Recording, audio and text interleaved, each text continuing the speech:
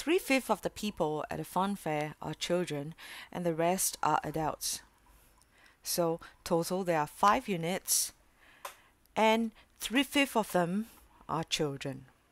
And since they said that the rest are adults, I would assume that 2/5 of them are adults. Now, the next part of the statement, 2/3 of the children.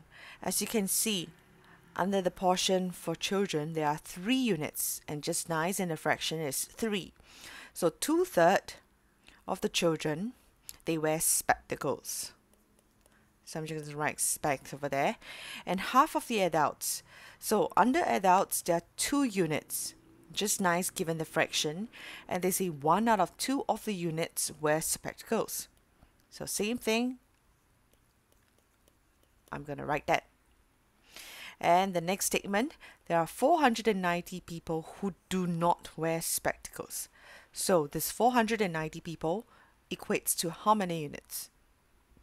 1, 2. So 2 units is equals to 490. I'm going to write that down. Now part A, what fraction of the total number of people, which is everyone here, children and adults together, at the fun fair wear spectacles? So looking at the model, I know the total units is 5.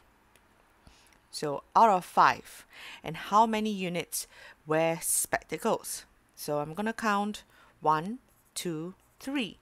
So the answer will be 3/5. That's the answer for part A. Now B, how many people are there at the fun fair? When they say people, it refers to children and adults. So 1, 2, 3, 4, 5. There are 5 units of people all together. And just now from the statement, we know that 2 units is equals to 490.